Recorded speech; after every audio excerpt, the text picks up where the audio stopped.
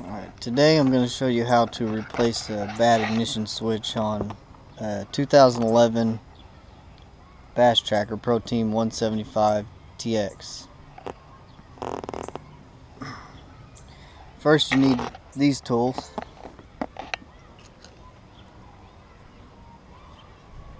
Some electrical tape, wire cutters, a wrench, Phillips head screwdriver,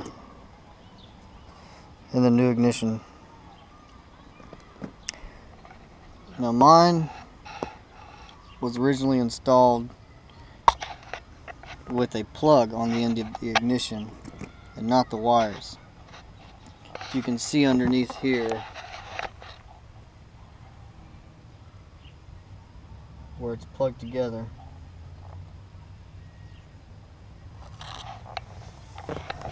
If I was to buy that ignition, that would have cost me over $100. I went down to my local marine parts dealer and bought this one for $35, which I then found out you can get them for $20 on Amazon. And so what I'll have to do is remove the plug, cut the wires, tie all these together. My ignition switch will be good. Now what was happening is when I would insert the key and I would turn it to run, it would go to run, but it wouldn't allow me to click over to start. I dug into the ignition switch and there was some pieces in there that were broke, so I have to replace it.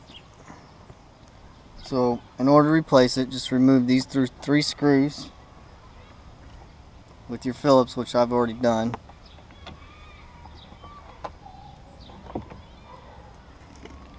And then you'll need to loosen this.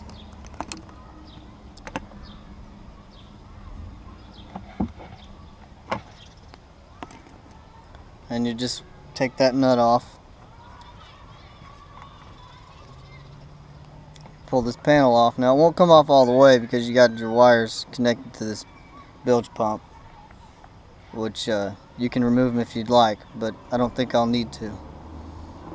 Pop that through there. And then you can reach underneath here and you can take your switch, your old one, and now it's hanging down here. To remove that plug,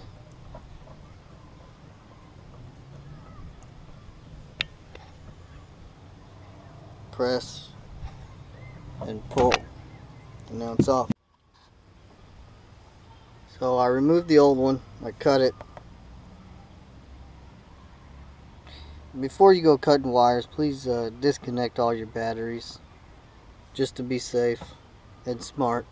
Safety first. Now I'm going to peel these back and splice everything together.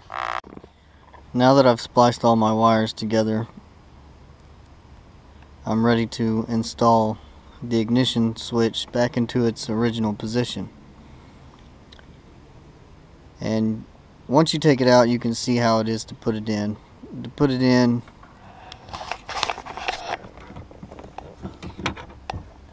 move this out of the way. You can see my hand through there. You should be able to. So I'm going to put the ignition switch right up through here. Then I'm going to begin to install it.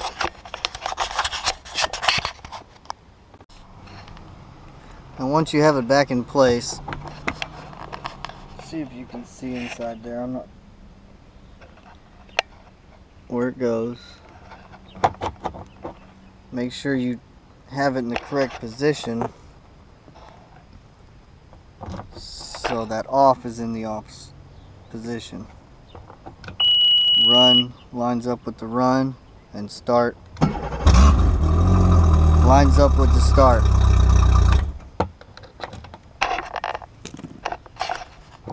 Just replace your 3 screws. 1, 2, 3. And once you get those back into place, if you have any wires dangling down there like I do, zip tie them up, and you're ready to go back to the lake.